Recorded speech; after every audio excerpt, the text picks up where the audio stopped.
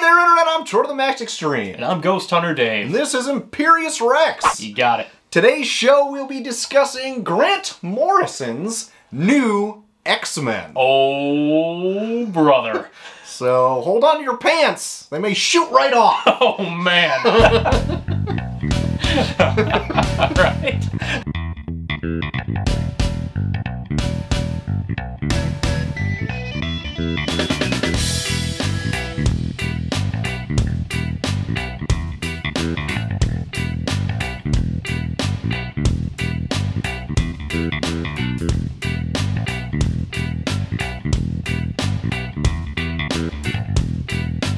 We're back. And what would Imperius Rex be without us going on and on about Grant Morrison and every book he's ever written, ever? We'd be doing a disservice. That's true. A flat-out disservice. Yes. So, you know, it's funny, too, because Imperius Rex first started here in the basement as just a book club among gentlemen. Right. There was a mysterious third member of the group who's yet to make an appearance. Yes. But just three dudes chatting about comics. Yep. And I believe the inaugural book clubbing clubbed with new X-Men. Right.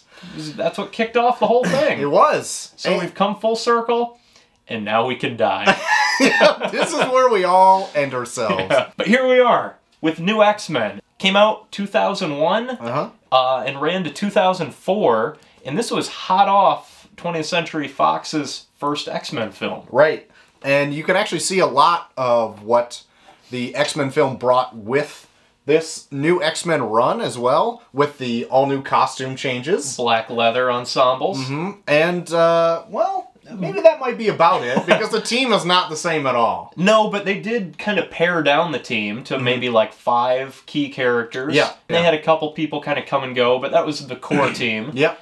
And it's definitely highlighted by Frank Quitely's art as well. Oh, man, yeah. He can tell a story, like, superbly, no words at all, and you know exactly what's going on. Yeah. His sequential art I think, is by far one of the best artists out there doing comic work today. And when him and Morrison get together, magic happens. Yeah. And not the magic that Morrison conjures up in his in his his breakfast nook. This is comic book magic. Yeah, this like in like All-Star Superman. Symbiosis. Oh, yeah. Flex Mentallo. Those guys. That is a good pairing. Anything they do, you know you're in for a treat. That's true. So with the launch of New X-Men, this was kind of brought on by Joe Quesada at that point, was kind of new as the editor-in-chief, and he wanted to bring the X-Men back to their former glory. Like, they had a dip in the sales. This is 2001, so it's coming off the height of their popularity in the early 90s, where everything was X-Men. Yep.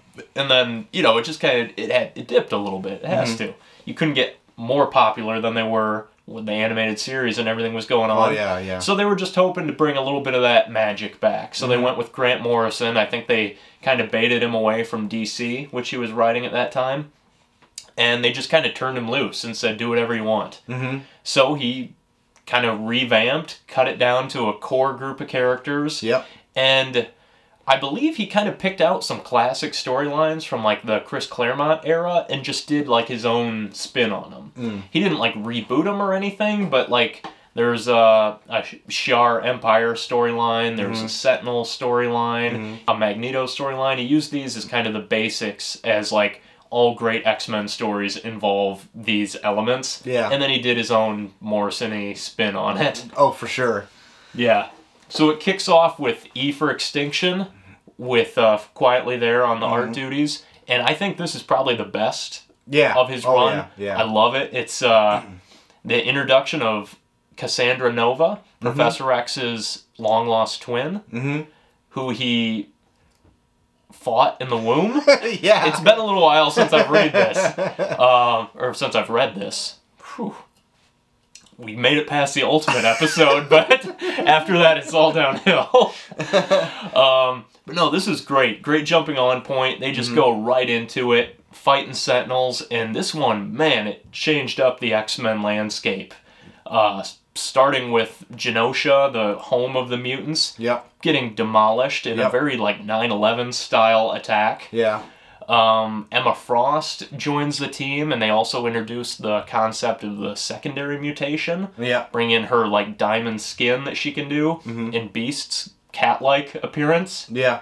Some other elements from Morrison's run that kind of had a long-lasting effect. Zorn, for better or for worse. Yeah, for sure. The Stepford Cuckoos. Yeah. I don't know if they're really prevalent anymore, but they were pretty big in this. Beak.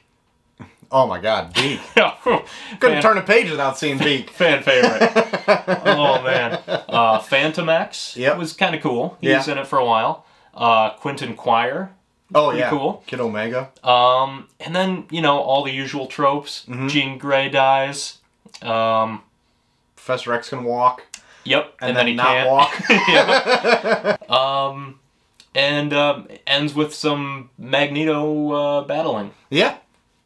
All the tropes. So they hit all the high points in what you do in an X-Men book. Yes. They hit any low points for you?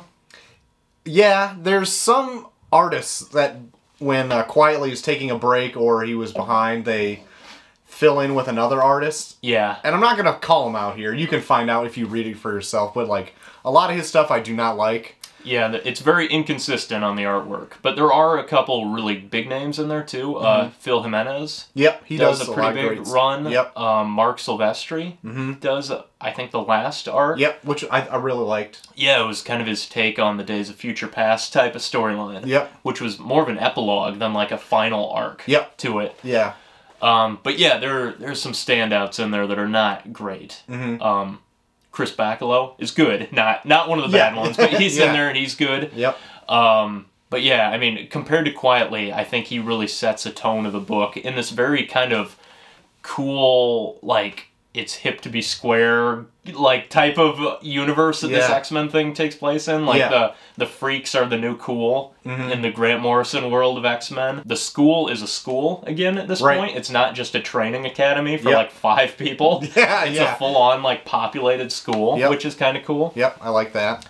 So what did you think of the ending of this with Magneto? By the end of Morrison's run, I don't think it was handled really well, because I know... I had heard somewhere that he had kind of lost interest in it by that point. I could definitely see that. I heard, like, he was interviewed and he said he liked writing the X-Men, but he got burnt out because, like, he didn't like putting them through so much turmoil. He's like, I just wanted to have a good time, you know? I just want to be happy. And you can see that in his Superman and stuff. Like, he enjoys being Superman, but the X-Men, they're just constantly, like, ridiculed and they're freaks. Down, he wasn't enjoying himself, I think. And you could kind of tell by the end. And there's a twisteroonie there with the character of Zorn. Yeah. Which, spoiler, now. 3, 2, 1. Zorn turns out to be Magneto. Yeah. Which apparently was planned all along, but it really feels kind of shoehorned No in. way. It could have been planned all along. He said it was.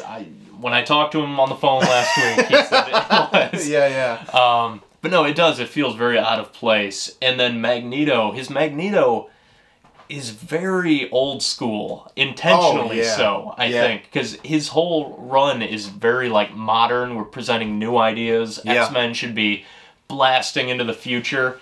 And Magneto kind of represents, like, the old school thought process of comic books where, like, you gotta have your adversary and they just want to take over the world.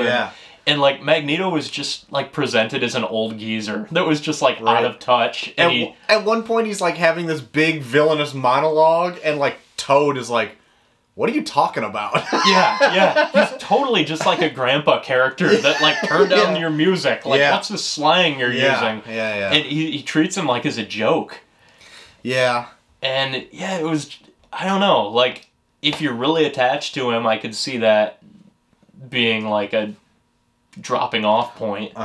You know, I just take everything that Morrison writes as a Morrison thing, not like an established character run. So I just see it as Grant Morrison's X-Men. But yeah, it was odd.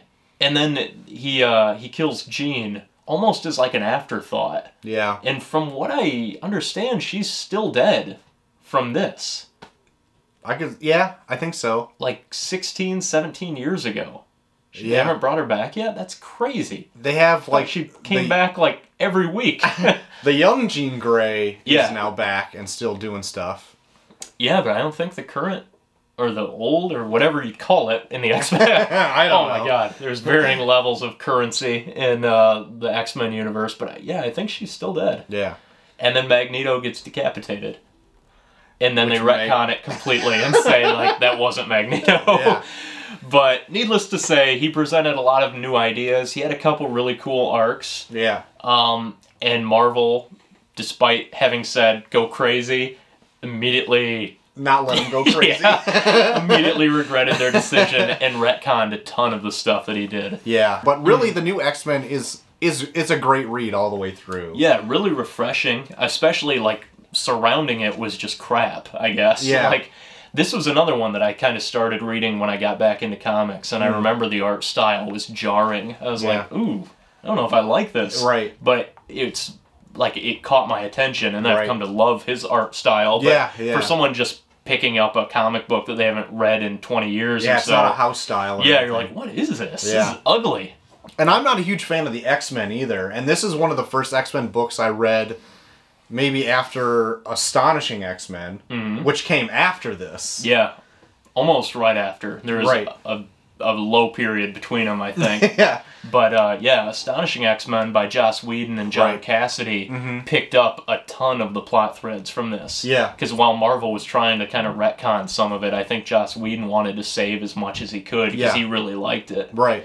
And it definitely worked because after reading New X-Men, I saw that, like, Cassidy was, like, cherry-picking what he liked to make sure this keeps going. And even though he took his own spin on it and got him out of the black the black leather, as they had in the X-Men movies, he put them back in their colorful costumes and made them all individuals again, which is really cool. Yeah, one really good X-Men title, or it's an X-Force title, is Rick Remender's. Yeah. That is a fairly current one that I've read and loved it. Yeah. It has one of my favorite X-Men characters, Angel. Yep. Archangel. And this whole arc of the Dark Angel saga where he becomes, like, the next Apocalypse character is excellent. And I think you could just pick it up and read it without really a whole lot of backstory to it. Right.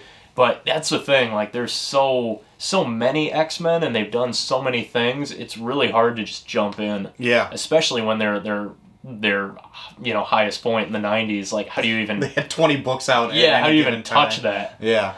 But, you know, New X-Men did that. It made it very accessible for new readers. You didn't have to know a whole lot going in. And then Astonishing X-Men kind of carried that through. So, props to Grant Morrison for making an accessible title. Wow. But yeah, final thoughts on X-Men? New X-Men, I would definitely say give it a shot. Maybe it'll get you into X-Men. Maybe you'll stay the same opinion on X-Men. But either way, I do think it's a great read for the art alone. Quietly's art is just amazing in this book. So yeah, that was New X-Men. What'd you think? Yeah, tell us what you thought. We're not sure what we think, so tell us what we think too. But until next time, we have a very interesting comic topic. I've been Short of the Max Extreme. And I've been Ghost Hunter Dave. And we'll see you next time. Bye-bye.